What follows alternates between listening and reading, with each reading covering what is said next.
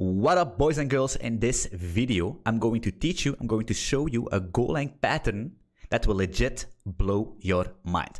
But before we continue, if you're not yet subscribed to the channel, because 50% of my viewers are not yet subscribed, please consider subscribing. You will do me an enormous favor.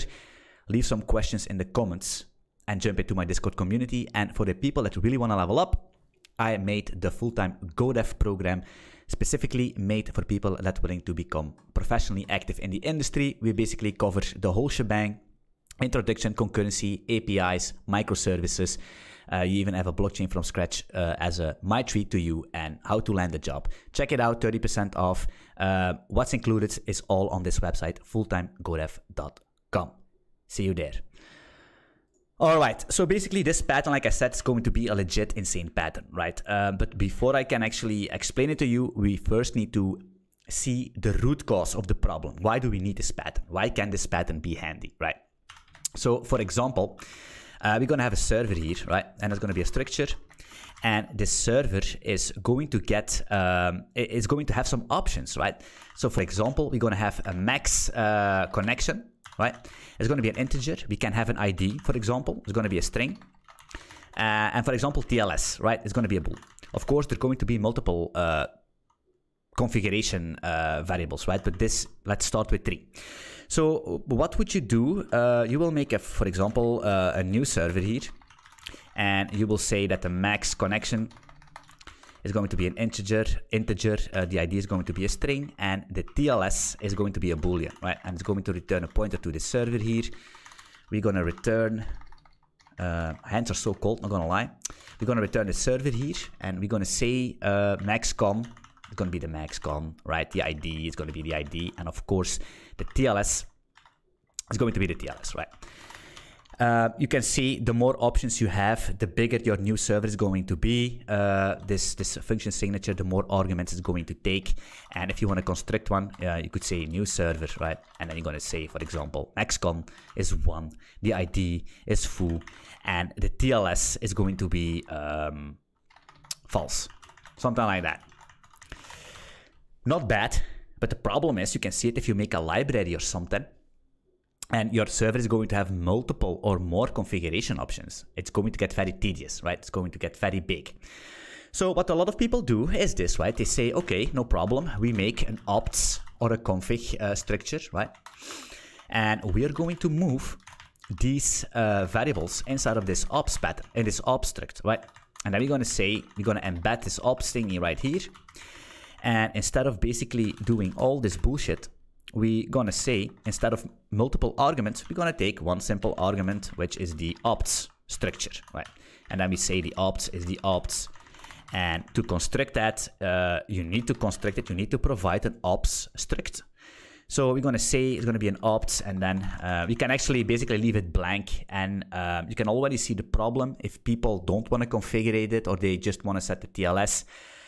You need to have a way to basically check your ops in your new server, right? And you need to make sure that you have this default configuration and all that stuff. But what if you want to provide a library or a module where users don't specifically need to provide options, but give them the possibility to do it if they want so? Then you need to do some fancy stuff, some witchcraft and some voodoo, unless you use this pattern I'm going to show you.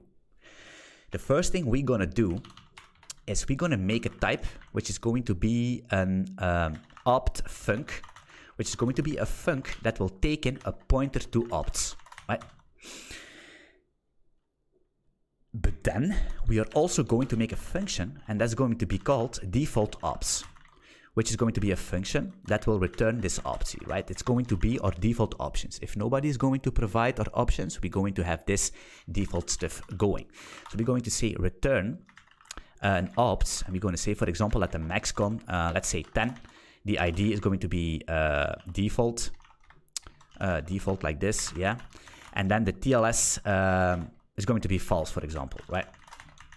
So the first thing we're going to do in our new server here is we're going to say that O from opts is going to be default opts. That's the first thing, right?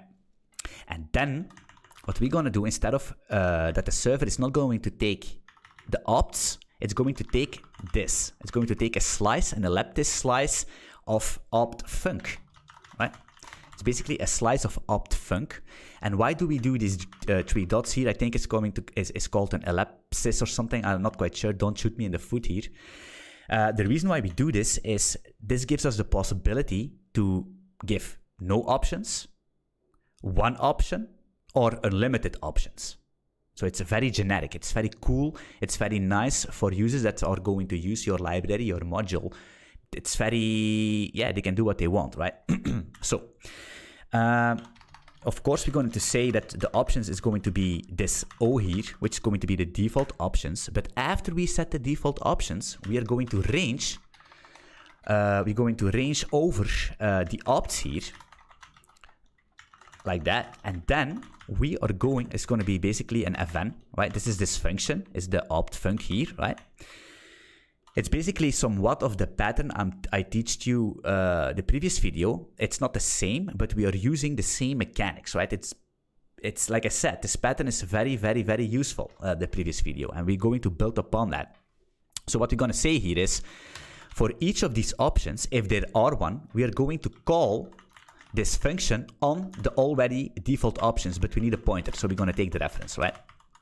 So what does that mean? If nobody provides us options, we have the default options, and if there are some opt functions, we can basically modify the options pointer. So how does it work? So for example, you want to have a function, and this function is going to call with TLS, right? And what this is going to do is going to take this opts here, which is a pointer to opts, and we're just going to say opts.tls equals true, right? Boom. And then let's print out the server real quick. Let's do a printf here, percentage plus v, so we can see it in depth, s, right? If we don't specify any options and we do a go run dot, we're going to see that we have a max con of 10, ID is default, and the TLS is false. But now we want to give the user the option to say, okay, I want to have a server, but with TLS, right? If we run this again, go run dot, then we see, if I save this, did I make a mistake here? No. Go run dot. Now we can see that the TLS is true, right?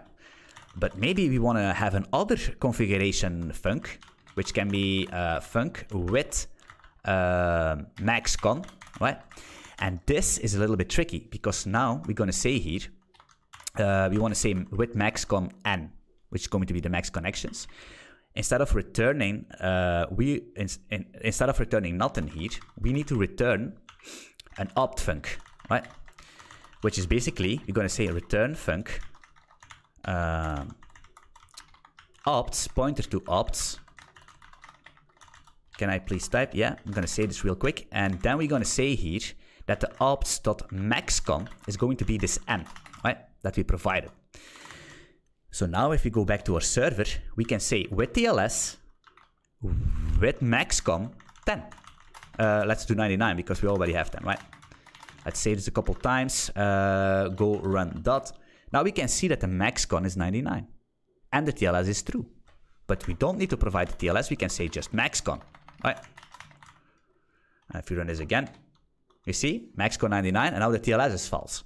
So this is actually, if you check, if you think about it, a very nice pattern for configuring your structures, specifically for libraries. Specifically, if you want to make something for your team or something, and you give your colleagues or people in the open source community the option to configure like their belongings or whatever you're going to say that, right?